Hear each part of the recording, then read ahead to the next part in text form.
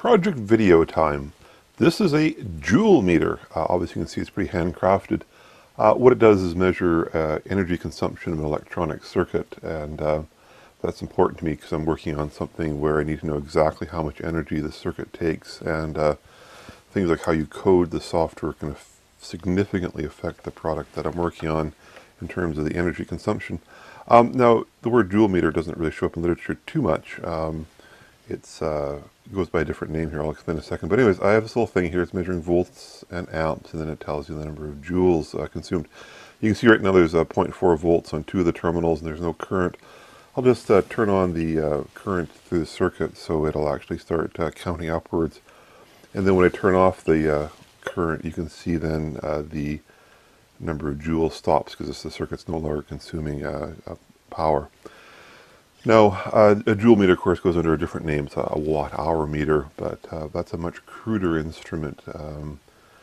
If you dive into your basic physics, a watt is a joule per second by definition, so a watt-second is 1 joule.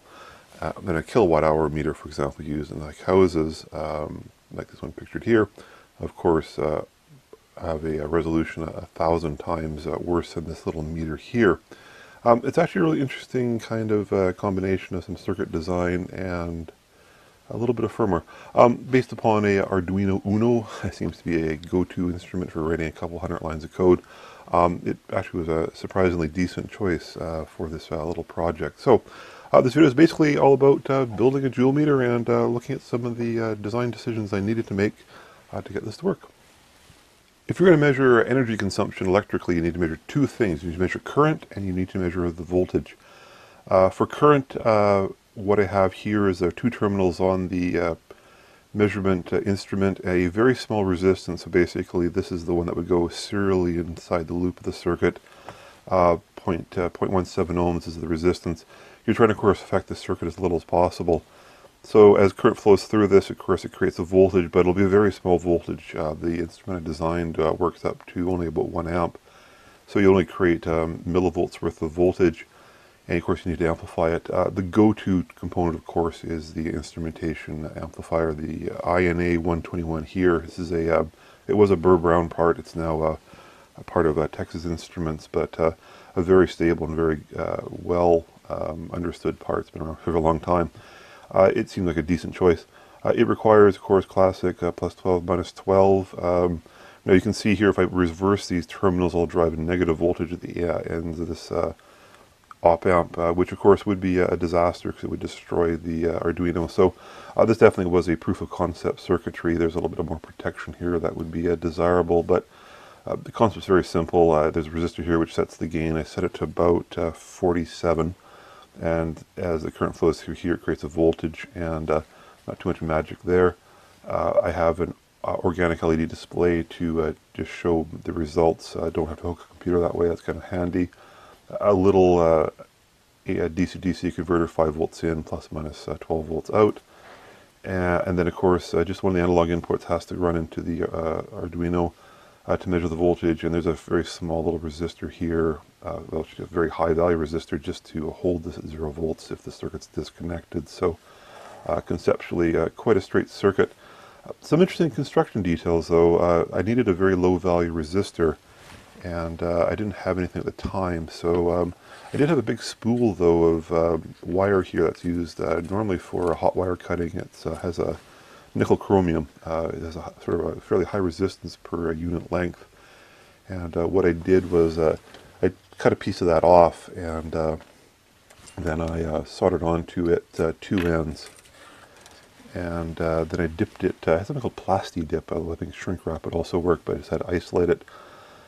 And this basically forms the small resistance. It doesn't have to be too precise, because what happens is you can solve all of your precision problems in software. That's sort of the power of using a processor to build test instrumentation. So that was kind of neat there. Here's the, of course, instrumentation amplifier. Here's the little socket for the OLED display. Here's that little DC to DC converter. So pretty straightforward topology.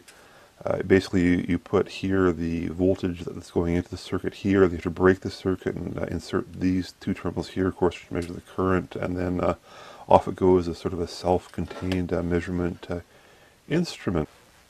Let's talk about resolution. This meter's main purpose is to measure very low wattage devices, but measure the energy with the highest resolution possible. I started out with an Arduino because, quite frankly, I have one on my bench.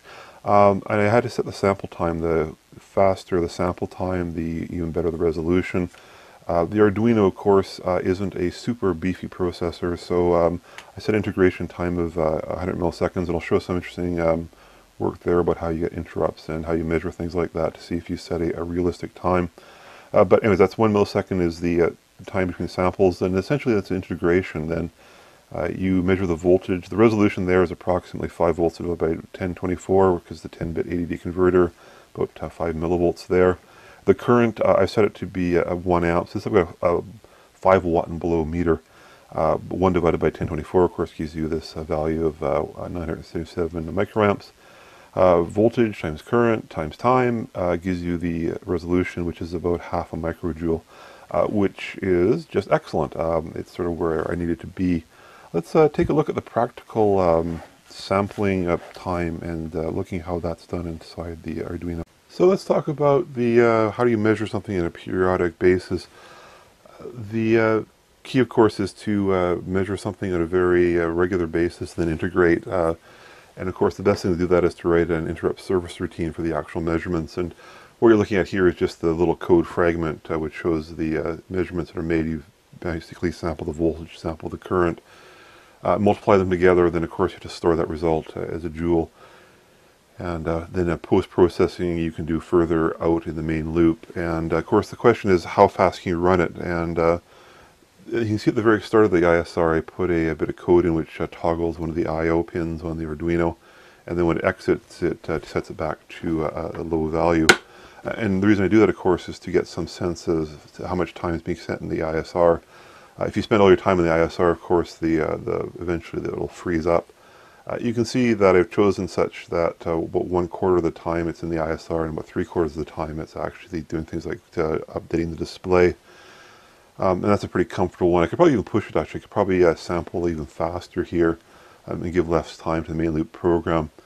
And you can see that is a real easy way of determining whether or not you have enough time left in your processor in terms of code profiling. This can be a very powerful technique.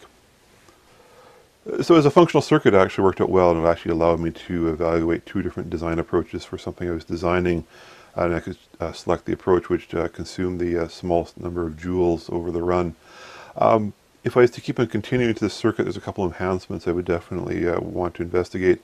As I mentioned, if you reverse the current leads, you drive a negative voltage out of the instrumentation amplifier, and that's not so good for an Arduino.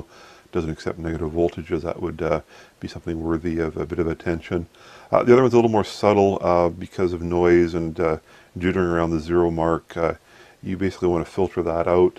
And also you potentially would like to move the reference point up a few millivolts away from the 0 volt ground floor, so you could have both positive and negative events to help out averaging correctly. But surprisingly, just as a proof of concept with such a straightforward application, it definitely helped me out. So if you ever need to measure really precise amounts of energy consumed by an electronic circuit, certainly an interesting way of going about it.